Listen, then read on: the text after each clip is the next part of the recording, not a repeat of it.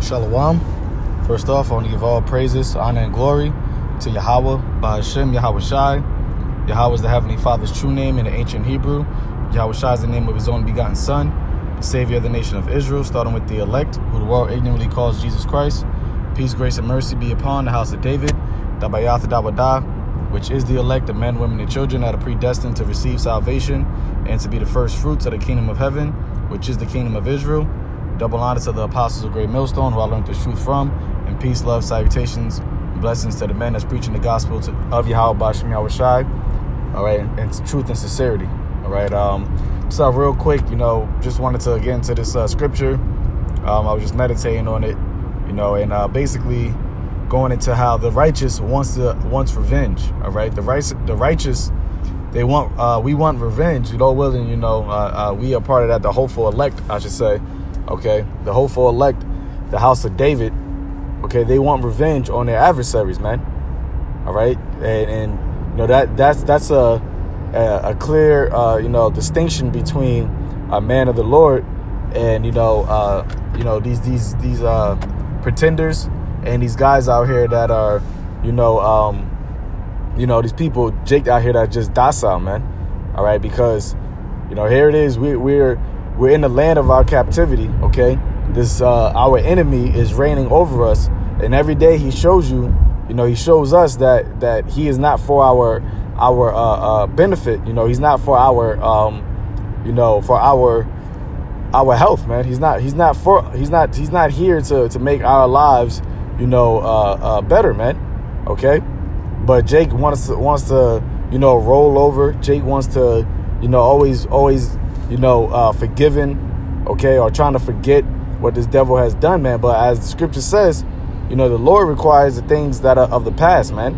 All right, and it's not even just in the past that this devil, all right, persecuted us. It's not just during the time of slavery, all right, during the time of the 100 years of lynching afterwards, okay, the Jim Crow era, the segregation time. It's even up until this very same day, man. All right, Jake is still being oppressed by, chiefly the so-called white man, the Edomites, man. All right, the Edomites of the Bible. All right, because as the scripture tells you that Esau has a perpetual hatred for Jacob, man.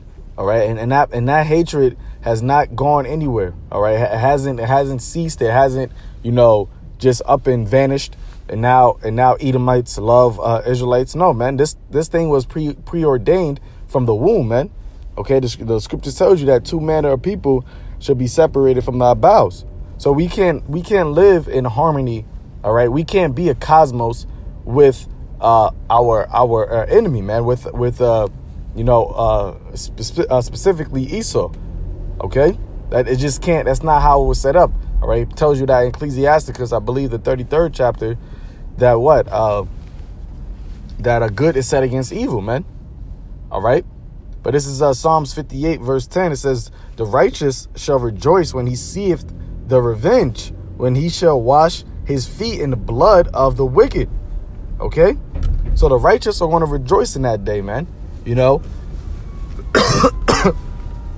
have a lot of people that say, "Oh, how could you want to put slavery is bad?" If you're saying that they were wrong for putting you in slavery, then why do you want to put them in slavery? First of all, we're the chosen, man. We're the apple of the Lord's eye, man. Okay, and the scripture tells you that these nations were created for for our possession. All right, and secondly, this devil, when he put us in slavery, he forwarded the affliction, man. He did unimaginable wickedness when he had us in slavery, man. There's laws in the scriptures on slavery, man. And this devil didn't keep not one single law on slavery.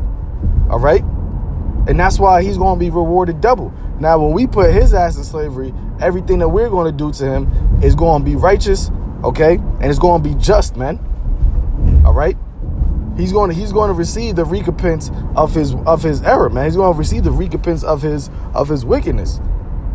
Okay? And we're going to rejoice when we see that revenge, man.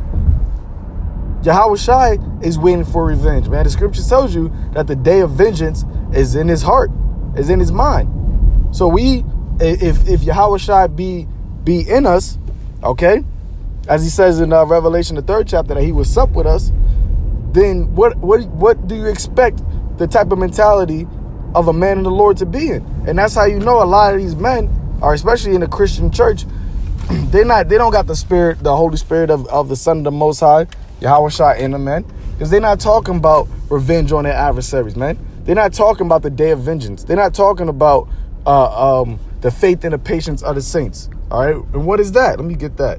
What are we waiting for, man? When you go into the word patience, that means to wait.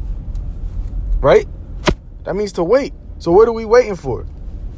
The kingdom of heaven. And what comes with the kingdom of heaven? Dominion, rulership, revenge. All right? Revenge on our enemies, man. And not just Esau, but all these heathens, man. The scripture says that we're going to devour all them that devoured us, man. And that's every nation. Okay? The first 1,000 years of the kingdom of heaven, we're going to be conquering and ruling, all right, and with rigor, man. Okay? It's going to be with rigor, because that's what happens in war, man. Whenever a kingdom or a nation wins a war, what happens? They plunder, they pillage and plunder. And that's what we going to do. Okay? And we going to take back what's rightfully, inherently ours, man. All right, starting chiefly with YAHAWASHI, because he is the inheritor of this world, but he said he's going to make us joint heirs, man. So when we get joint heirs with YAHAWASHI, all right, we're going to inherit the what? The earth. The meek shall inherit the earth. But it's Revelation 13, verse 10. It says, he that leadeth into captivity shall go into captivity. He that killeth with the sword must be killed with the sword. Here is the patience and the faith of the saints, man. This is what we have faith in. All right, that the Lord is going to give us the victory over our enemies, man. When you go into the book of Luke, a part of the salvation, not only from the indignation of YAHAWASHI, okay, upon this earth, all right, upon the wickedness of this earth, all right, but a part of that salvation is also being saved from our enemies, man. Okay, being saved from the hand of them that hate us. That's a part of the salvation.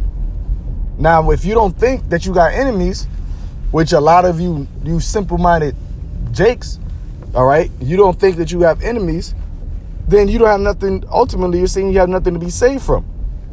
Okay, and the enemy that we have, man, he has power over us right now, man. He has rulership or dominion over us. And that's why we're waiting for the Lion of the tribe of Judah to return, man, because he's the only one that can deliver us. He is the deliverer from the hand of them that hate us, man. Okay? But the faith, the patience and the faith of the saints is to get revenge, man. And that's why we're going to rejoice in that day. All right? Pursuant to Psalms 1, let me get that and I'll close it out. Psalms 149, I'm going to start at verse 6. It says, let the high praises of the Most High be in their mouth and a two-edged sword in their hand, to execute vengeance upon the heathen and punishments upon the people. So we're going to be praising YAHAWASHI while executing vengeance upon the heathen, man. All right. And that starts with you, Esau, man. Okay. Our arch nemesis. And punishments upon the people. And the revenge is going to be a punishment, man. All right. The slavery, the kingdom of heaven for you devils is not going to be nothing nice, man. All right. Even for the first 1,000 years, it's not going to be nothing nice for all these nations. All right. They're going to be in hardcore, rigorous slavery, man. Punishments. It says to bind their kings with chains and their nobles with fetters of iron. What is that, man? If you bind a king with chains, that means you've overtaken his dominion. All right. And you bound him. You put him in shackles. That's slavery. OK, and their nobles with fetters of iron, to execute upon them the judgment written. This honor have all his saints. Praise ye Yahweh, Ba'ashem YAHAWASHI. And it's going to be an honor. All right. And it's going to be glory to be a part of that fold, man, to be a part of that first dominion, to have this honor to put these other nations in captivity, man. They're kings, they're noble ones, just like how they did it to us, man. Okay, they took our kings, our children, our noble ones, our priests, and they put us into slavery. And the same thing we gonna do unto these other nations, man. And we gonna rejoice in that day. We ain't gonna have no pity. All right, so with that, call YAHAWASHI, and Shalom.